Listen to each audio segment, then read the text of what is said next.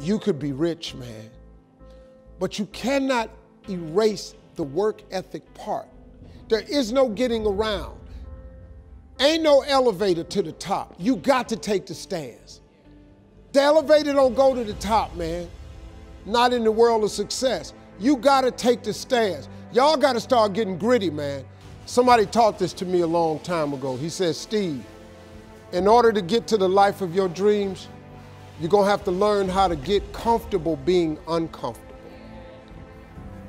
When you hear people say all the time, I don't want to do nothing that I'm not comfortable with, this person's in trouble.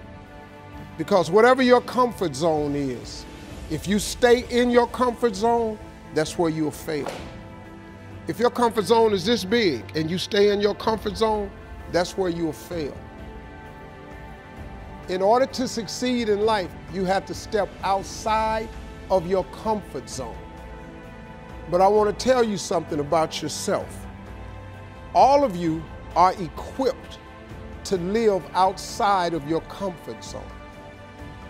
See, a lot of people are afraid to jump. A lot of people are afraid to take chances. A lot of people are afraid to put things up for risk. And you shouldn't be. Now, you can be afraid, but you should learn how to go ahead anyhow. See, because let me show you something about yourself. For all the bad days you've ever had, for every day that you thought you wasn't going to get through, for every period in your life you did not see no way you could come out on the other side, your track record for surviving them bad days is 100%. You have survived every single one of them. Your track record for surviving bad days, y'all, is 100%. And that's pretty good.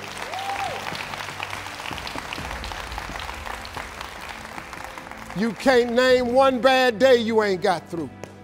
I have a life of convenience now. But in order to get the life of convenience, you got to have a very uncomfortable life.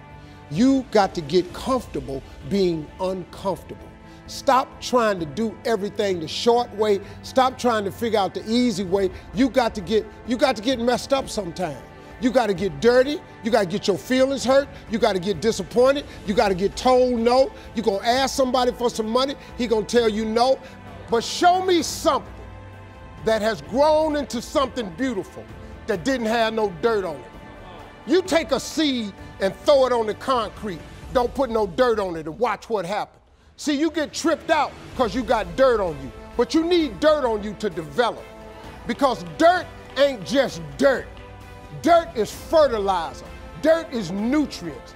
Dirt gives you the strength for your seed to push through. See, you got to have dirt on you to push through something. Everything you see that's beautiful starts out as a seed, but that seed got to get dirt on it. See, you get mad when haters come your way. You get mad because you get a setback. You get mad because you get thrown off course. You get mad because you get a detour. That's just dirt. You get mad because they talking about you. That's dirt. You get mad because you lost your mama. That's dirt.